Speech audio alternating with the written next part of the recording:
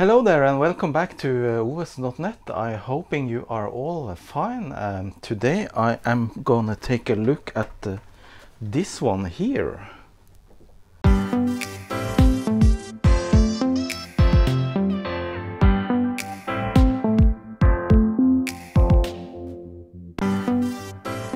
So this is actually a 5¼ inch floppy drive that I got with Commodore 64 I purchased recently, and it has no branding, so I don't know what the brand is, but I did a little googling, and this looks like a Oceanic or Technica drive, because they look the same, and I don't know if it's working or not. So in this video I'm gonna take a look at this, see if it works, and see what it can do. So this is a clone of a 1541 floppy drive for the Commodore, and as you can see, the form factor is very nice, very slim, and not bulky like the first Commodore 1541s. It came with a power supply, and I was unsure what brand this was, but actually this one says Oceanic Electronics, so it's an Oceanic drive. It's made in Taiwan. First of all, I'm gonna hook it up to one of my trusty old Commodore 64s and test if it actually is working, and yeah. It came with a serial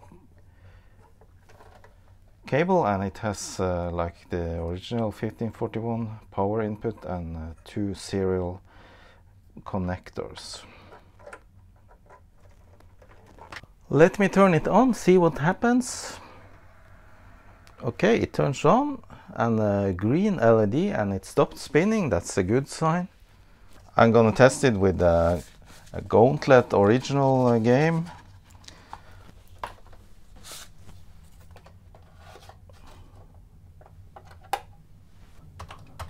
Let's load the directory first.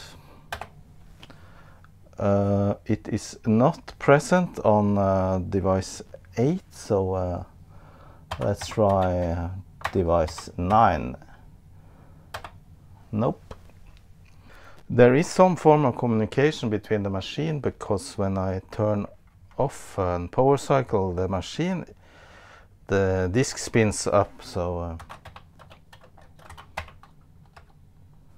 however, it is not responding to commands. I don't know what happened the first time. I did try another floppy drive just to see if it was actually working with the machine, and had problem loading the Gauntlet, but anyway, no, it actually works, so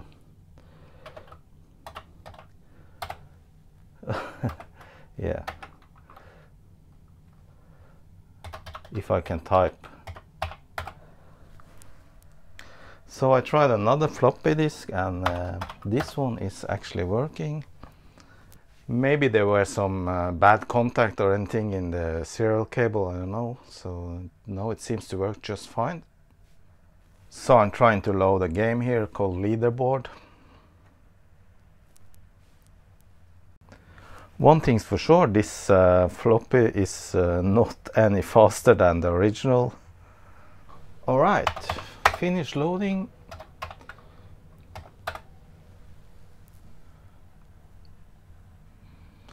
Leaderboard Golf.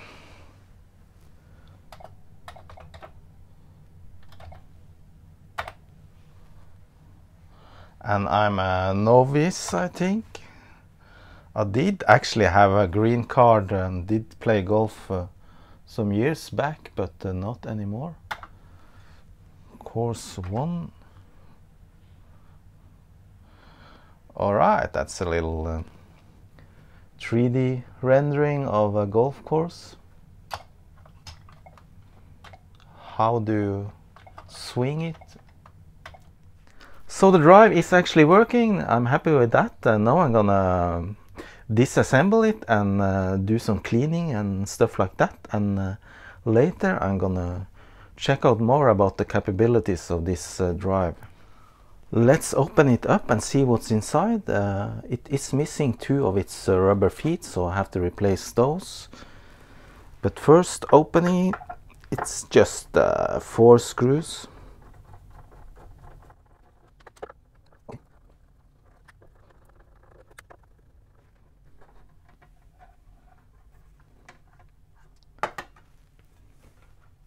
This looks very clean and dust free, and that's a good sign. Since this is a clone, you won't find any Commodore chips inside this one, and they actually did steal the ROM codes for the original 1541, and some of the drives that were clones, they even tried to garble the content of the ROM chips just by switching some of the data lines. Then I'm gonna remove the front. Seems to be 2 screws holding it to the frame. A little shorter than the others, so I don't want to mix them up.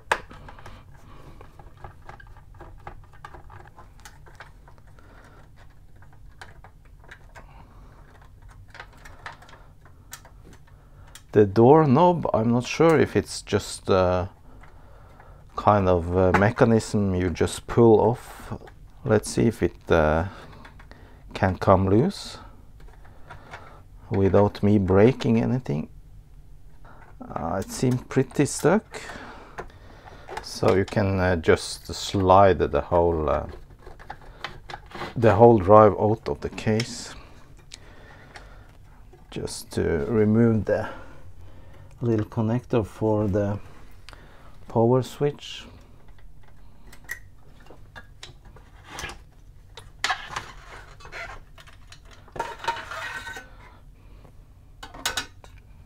Very nice and tight design.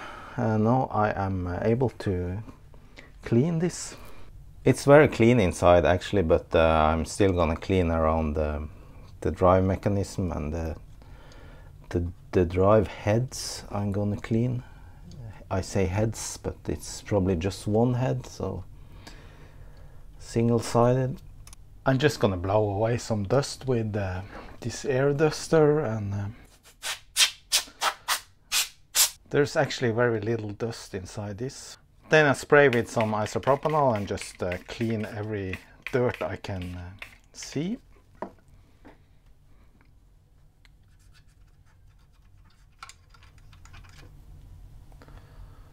There's always something. I try to take extra care in cleaning these drive rails, these metal rods that the read-write head is running along.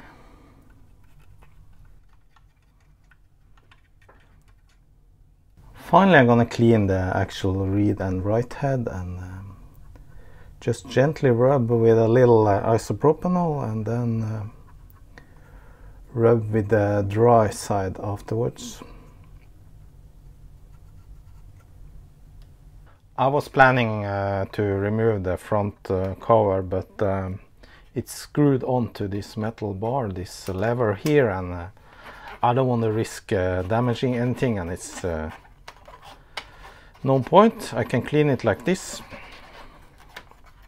It's not that dirty after all.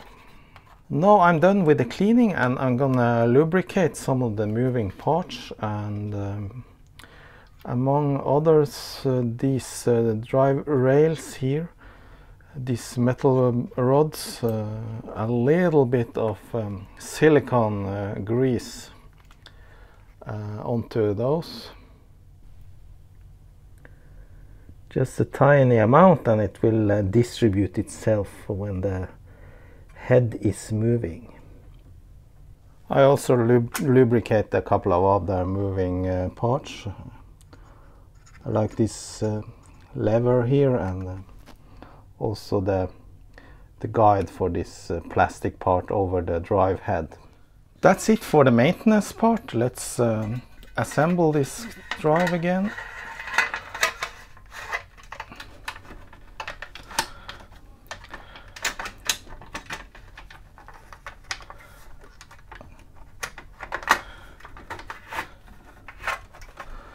It's a lot easier than the original 1541 drives.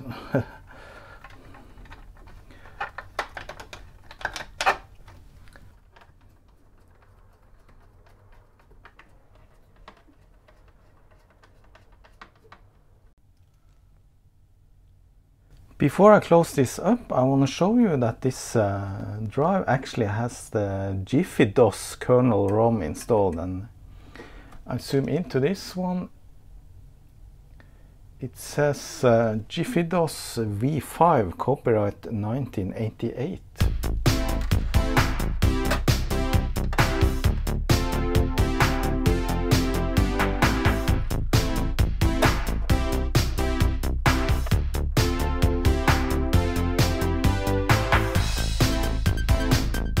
I have to do something about the missing feet, so I'm removing the leftover rubber here.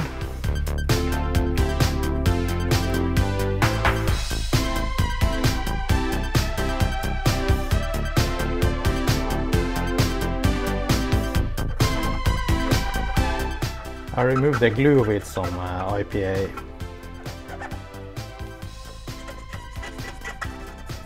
Unfortunately, I can only find round ones and white, but they actually fit in that square, so I think these will do for now, at least. Better than nothing. That's it. Good as new, or almost, I would say. Let me test if it still is working.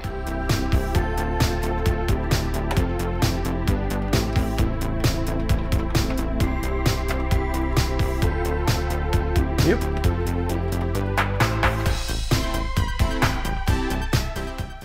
Let's try and load this Football Liga. It's a Norwegian name for some football game. So I guess the previous owner of this drive and the floppy disk was called Ken. Anyway, sorry for filming the screen. I know it's not the very best picture quality on video when you film from a television or screen. I did buy a video capture device, however I didn't get it to work with, at least with this machine.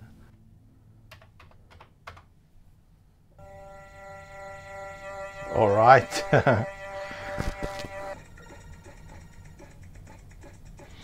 Okay, so this is a football league or football manager game in Norwegian. I think I heard about it. Since this supposedly is an exact clone of the original 1541, it's probably not any faster in loading, so anyway, I'll try and measure loading times now. So I try with this leaderboard 3 and start the watch now.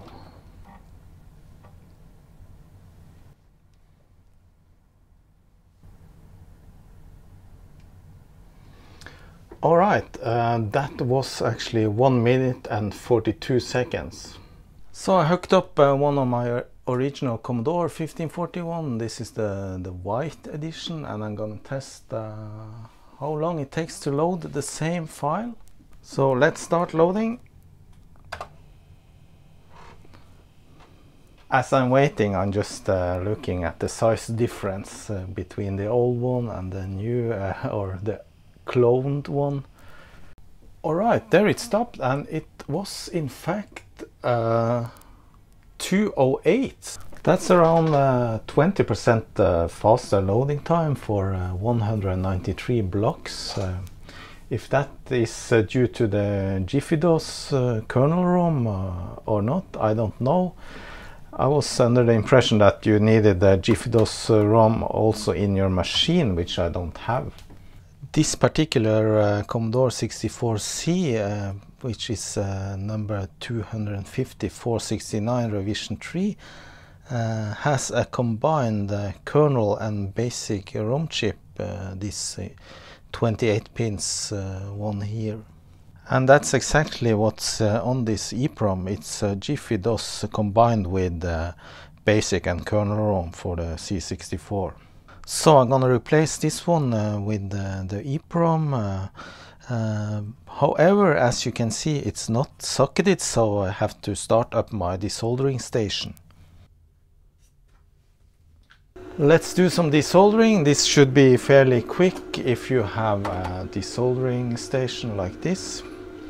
This has been very good, no problems with it as long as you clean out the mess.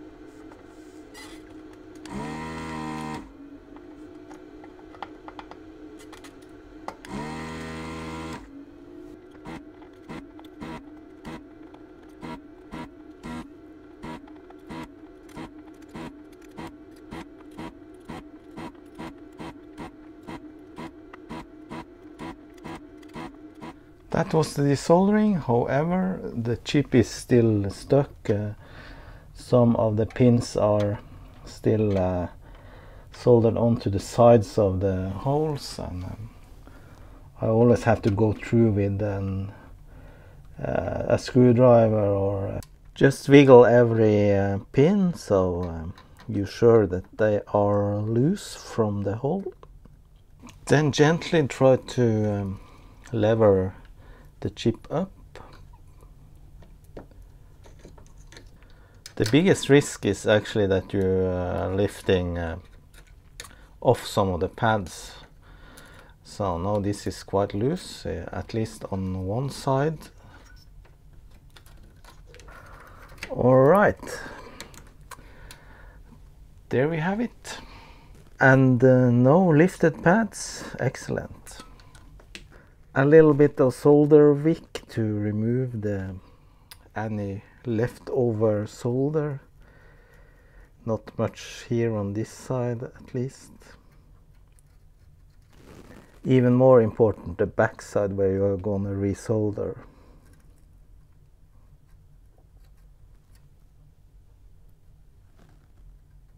Finally, a little Q-tip with isopropanol to clean the pads.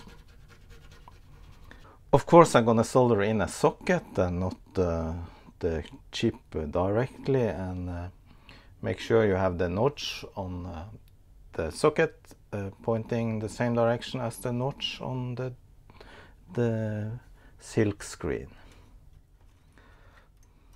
A little bit of flux. Alright, let's do the soldering. I start with the corners.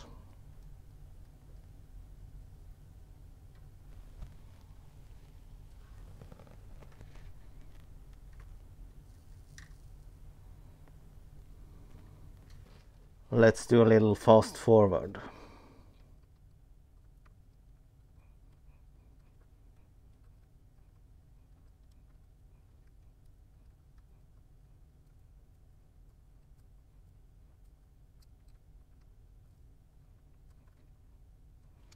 Alright, that looks good.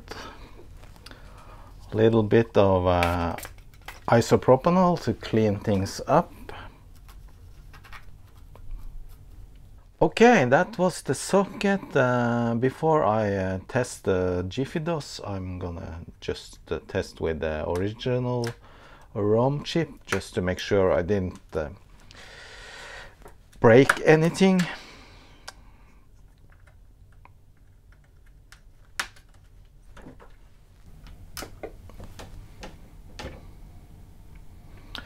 Okay, seems to work just fine, so good soldering job there.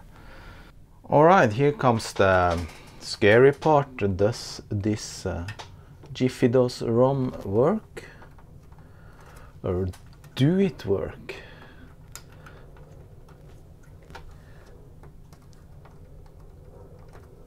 Alright, it's in. Turning on.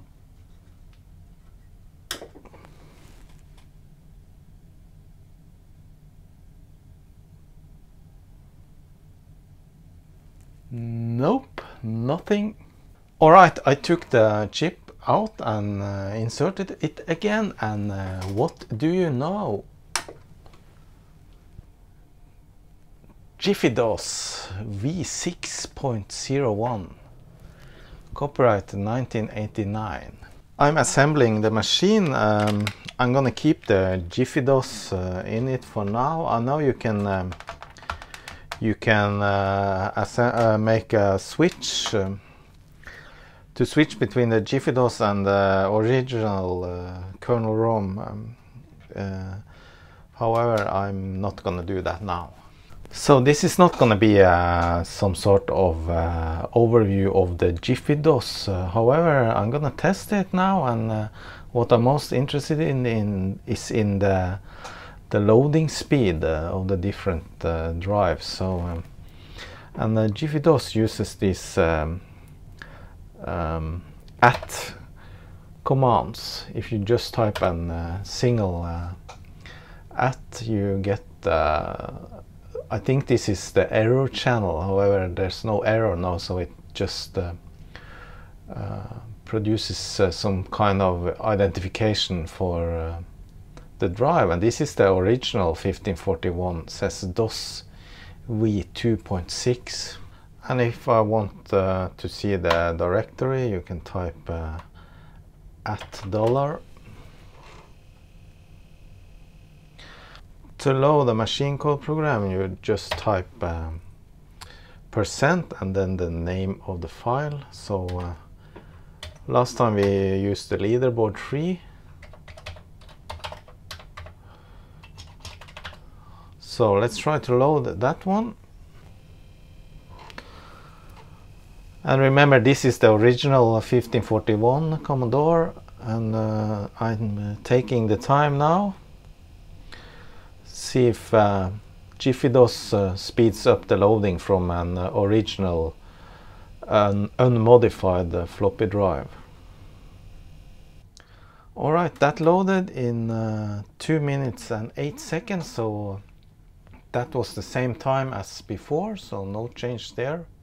Now let's try the Oceanic drive and see if it's any faster in loading. So seems to be loading the directory quite faster, at least. And now the leaderboard. Starting the timer now.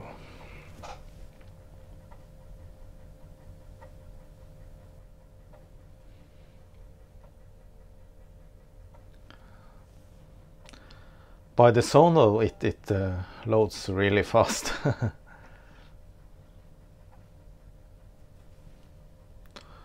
Alright, that was in fact, oh, it's not focused here. Let me try and focus. It was 19 seconds. Okay, let's see what the at command says about the Oceanic drive. It says 73 JiffyDOS 5.0 1541. So it actually is backward compatible, because the computer have JiffyDOS version 6 and the drive has version 5, and they seem to work just fine. I found another disk called games something. It says games spill 3 or 4. So let me see what's on that one. Old stuff. Okay, few games. Ping pong, buggy boy. Let's try buggy boy. Of course it was % for loading machine code, so let's try yeah, let's try ping pong.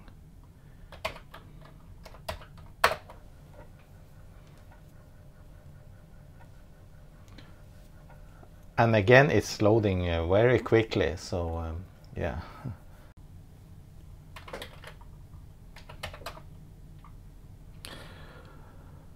Hellmates Compact.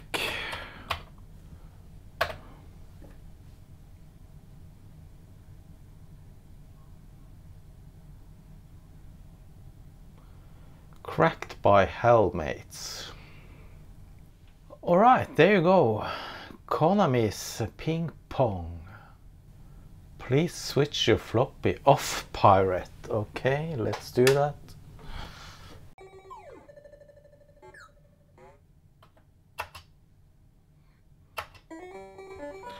Okay.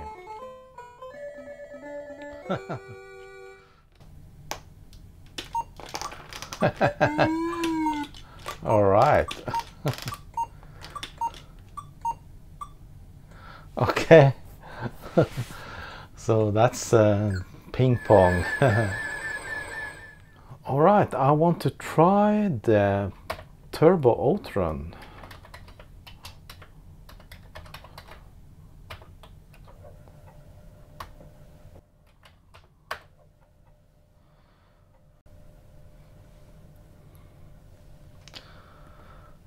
So this is a legendary game.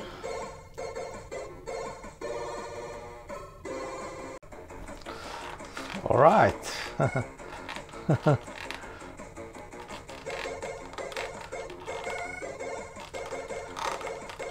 It has a turbo, but I suck at driving. Game over. Alright, that's it for this video. Hope you enjoy the content. Yeah, it's a good drive. Seems to be working just fine. So this seems to be my preferred floppy drive from now on, if I want to use real floppies, which I like to do. Okay, as a note, for those of you who are waiting for my next episode of the Commodore 64 motherboard build, I just ordered the last few parts I need, and they are arriving a couple of days from now, so I will start finishing up that project. At least next episode. We'll see if there's gonna be any more episodes or not. Anyway, thanks for watching. Hope you enjoyed this video, and please subscribe if you want to see more. Thanks, bye bye.